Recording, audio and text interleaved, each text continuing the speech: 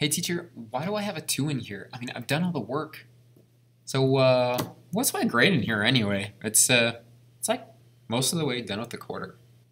Hey teacher, so my mom was wondering, why do I have a 2 in this class? I wish they knew how to check their grade on Skyward.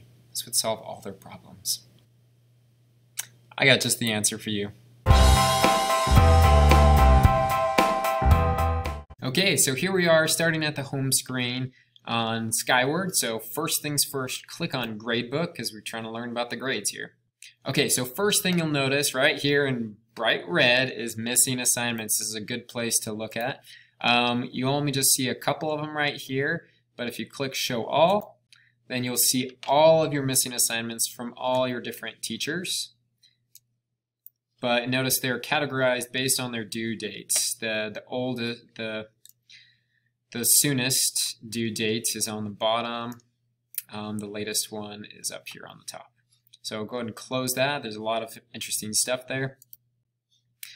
But what if you want to figure out your grade in just one of these classes? So notice it is broken into quarters right here. CZ1, Q1, CZ2, Q2. Okay, those are quarters. This is first quarter, second, third, fourth quarter. CZ stands for citizenship grade, and Q1 is quarter 1. So this is the actual academic grade that you get.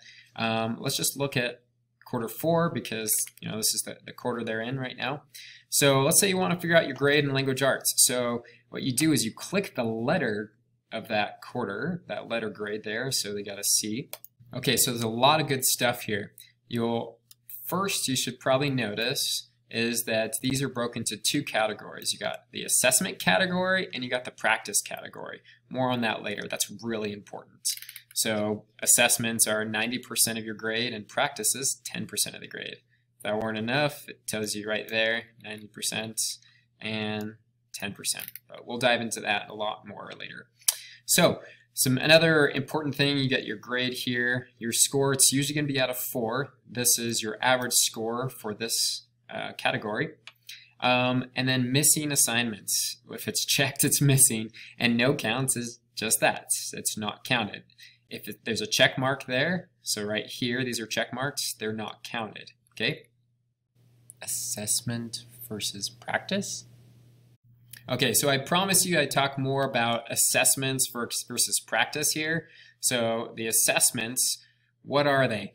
So they're like tests, quizzes, projects, papers, things like that. And they're labeled here in green. Whereas down in the yellow here is practice. Practice is what it sounds like. You practice, and it prepares you to do well on those assessments. The assessments help a teacher to understand how well you understand that concept, what your skill level is. Okay? Now notice or remember from what I said before, assessments are 90% of the grade, whereas practice is only 10% of the grade. Now why is that? Well, think of it in sports. So in sports, when you're practicing, like in soccer, basketball, football, whatever it is, in practice, the number of touchdowns, baskets, goals you make makes no difference to the actual game.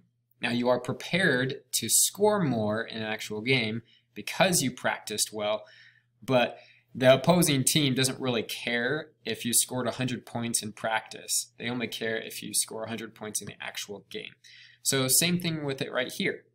Your teachers will give you practice assignments that aren't worth a ton. They're worth 10% of your grade. But if you don't practice, you won't do well in the actual game, the assessments. Likewise, if you want to be good at basketball, you better go to practice. In fact, the coach probably won't ever play you if you don't go to practice. So if you don't ever practice, you won't do well on the assessment. You won't do well in the game. So the practice is important, but it's not the heavy weight for the grade. Now to see some realistic examples of how this actually affects your grade, go ahead and head over to part 2.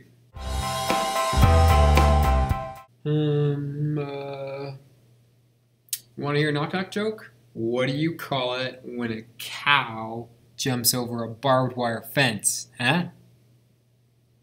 Utter destruction.